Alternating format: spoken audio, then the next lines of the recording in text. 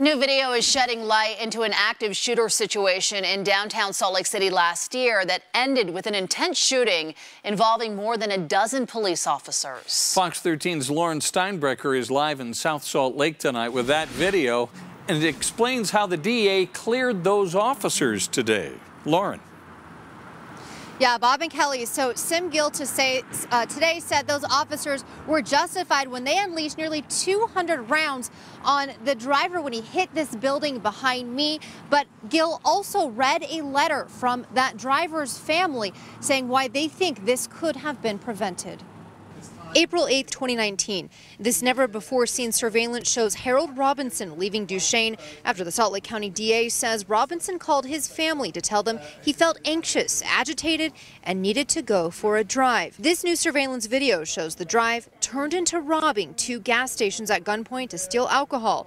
District Attorney Sim Gill says Robinson fired his gun inside during the second robbery. Right after that, he stepped out of the vehicle with an automatic weapon and fired over the top of my car as I was turning. Gill says Robinson drove around downtown Salt Lake City, shooting his rifle into the air at buildings, traffic, and at one point, a police officer. In all, Gill says about 50 shots. When you look at the complexity of this scene, you look at the volatility that was demonstrated by the suspect.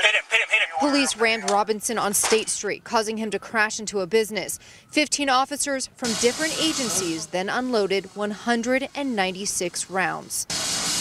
Gill announced Friday they found that force justified. He said officers acted how they could in a complex and dynamic situation. When you have somebody who has fired multiple times into a crowd indiscriminately, that threat is present and persistent and has been demonstrated.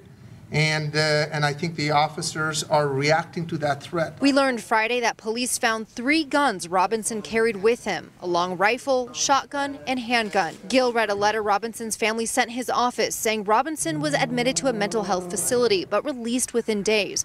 They said they pray that this tragic event will raise awareness around mental illness. The event may have been prevented, and we will still have our beloved friend and family member.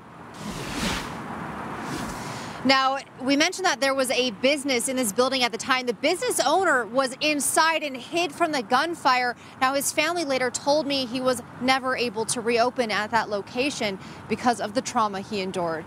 Live in South Salt Lake, Lauren Steinbrecher, Fox 13 News, Utah.